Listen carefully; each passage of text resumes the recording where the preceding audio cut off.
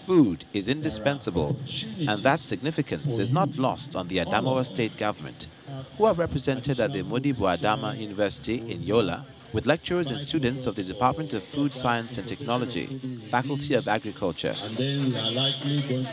As they commemorate World Food Day 2021 to create awareness on issues of agribusiness and food sufficiency, a display of Nigerian food beguiles the guests for a taste and a purchase. This is part of a program that we showcase our products, of which we make the production from the laboratory, and these are part of the course.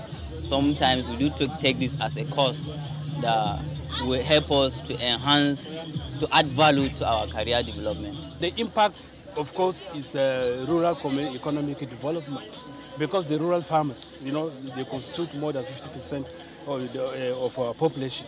And what it means, if we are enabling the working food system, we are increasing the rural economy.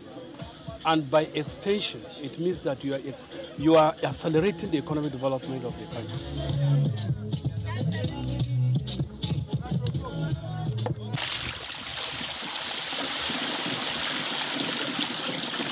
The Vice-Chancellor is represented at the event, and Governor Fintiri is represented by the Commissioner of Youth and Sports.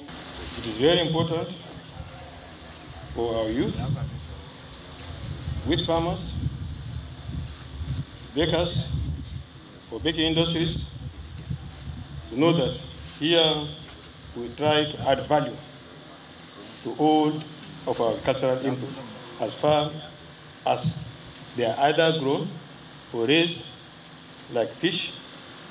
Animal products should be raised at a subsidized rate so as to assist the farmers in the production. Agriculture and youth participation is important to the development of any nations.